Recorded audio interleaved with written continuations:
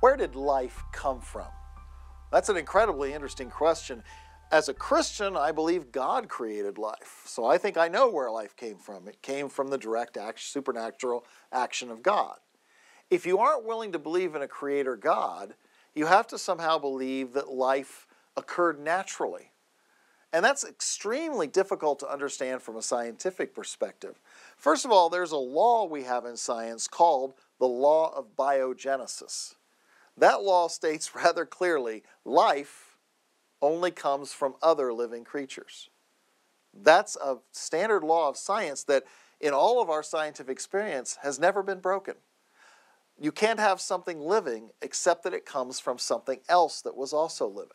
So when a cat has kittens, the life of the kittens is explained because the kittens came from something living, their mother and father, right? So in the end, that's how the law of biogenesis works. And like I said, as far as we can tell scientifically, this law has never been broken. If you don't want to believe in a creator God, you have to believe there was at least one time in the history of the earth where that law was broken and something non-living actually became living. Now, it's very hard to understand how this could happen. People who don't want to believe in a creator God have come up with all sorts of different scenarios trying to explain how non-living chemicals could randomly interact to suddenly produce some very simple single cell that would eventually evolve to become more complex and become what we see today.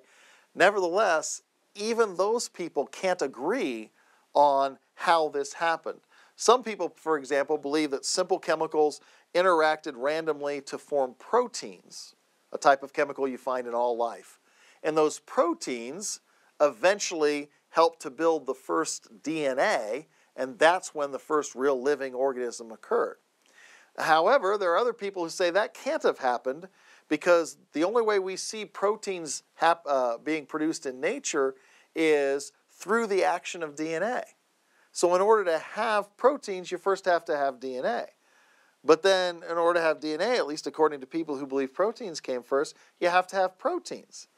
That's a chicken and egg scenario. Which came first, the proteins or the DNA? You need DNA to make proteins, but you need proteins to make DNA. So a lot of people who don't want to believe in a creator God have gone away from the proteins first view and believe that somehow some genetic chemical, not DNA, but some other genetic chemical, maybe RNA, which is kind of similar to DNA, but it's a little more reactive, maybe that came first. However, those people have problems as well in explaining how this RNA would eventually produce a DNA-based creature. Every one of these origin of life scenarios has serious problems associated with it. And so in the end, right now from a scientific point of view, there's certainly no way to explain how life can come from non-life. And in fact, in order for that to happen, a law that we all believe in has to be broken.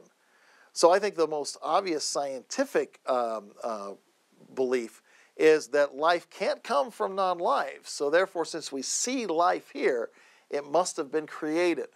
And of course, I believe it was created by God.